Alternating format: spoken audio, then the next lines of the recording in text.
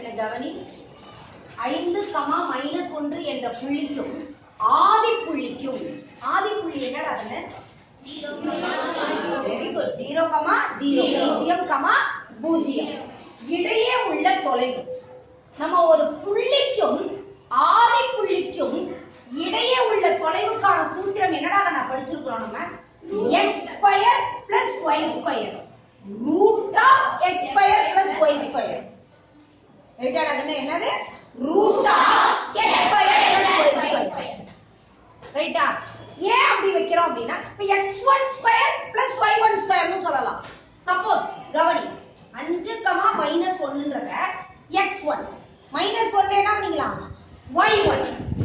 ரைட்டா அப்படி வச்சிருந்தா x12 + y12. நம்ம வந்து ஒரே புள்ளி அப்படின்றதுனால என்ன வச்சுக்கிறோம் x, y. ஏன்னா ஆதி புள்ளி என்னது 0, 0. அதனால இது x, y னு வச்சுக்கலாம். ரைட்டாடா அதனால எப்படி வேணாலும் ஃபார்முலா எழுதிக்கோ. √x² + y² னு எழுதலாம். இல்லாட்டி √x12 + y12. ரைட்டா புரியுதா நான் சொல்றது? அப்ப என்ன வரும் √x1 இருக்கிற இடத்துல என்ன இருக்குது 5 5² + y1 இருக்கிற இடத்துல என்னது -1 the whole square.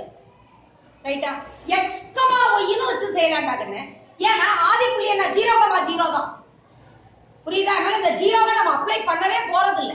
அதனால நம்ம என்னன்னே வச்சுக்கலாம் x, y ன்னு வச்சு கணக்கு செய்யலாம். x1 y1 ன்னு வச்சு செய்யணும்ன்ற அவசியம் கிடையாது. x² + y² ன்னு கூட செய்யலாம். இது எப்படி வச்சுக்கலாம் √x² + y² = சரியாடா கண்ணே. இப்போ என்ன வரும் √5² என்ன 5² என்ன 25. மைனஸ்க்கு அடுத்து என்ன வந்திருக்குது 2 என்ன எண் இரட்டை எண்ணா ஒற்றை எண்ணா இரட்டை எண்ணா அது என்னவா மாறிடும் பிளஸ்ஸா மாறிடும். ரைட்டா ரைட் இல்லையா மிகை எண்ணா மாறிடும். அடுத்து என்னது 1², 1 √26. கொஞ்சம் முயற்சி செய்யற குழந்தைங்க மிஸ் எனக்கு 2 ஃபார்முலான்னு கொஞ்சம் கஷ்டமா இருக்குது மிஸ் அப்படின்னா உனக்கு இடைப்பட்ட தொலைவுக்கு ஃபார்முலா தெரியுமா தெரியாதா? என்னது x2 - x1 the whole square + y2 - y1 the whole square. கரெக்ட்டா கரெக்ட் இல்லையா? இல்லாட்டி என்ன வெச்சுக்கலாம் √x1 - x2 the whole square + y1 - y2 the whole square.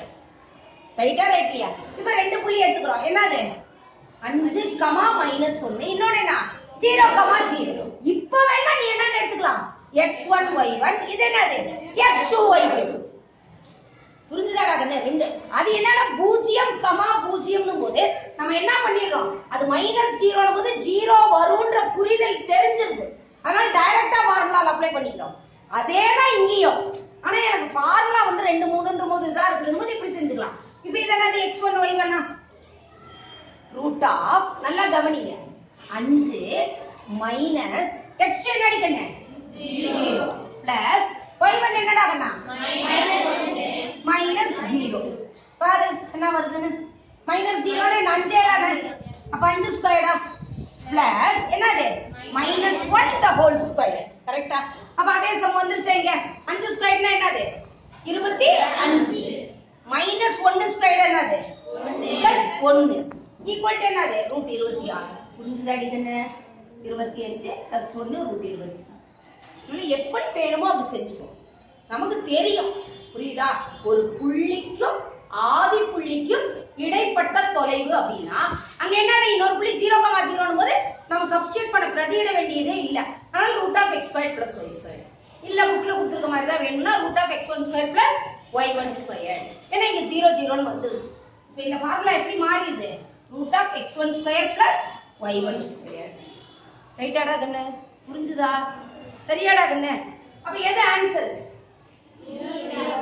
E √26. சரியாப்பா? Thank you.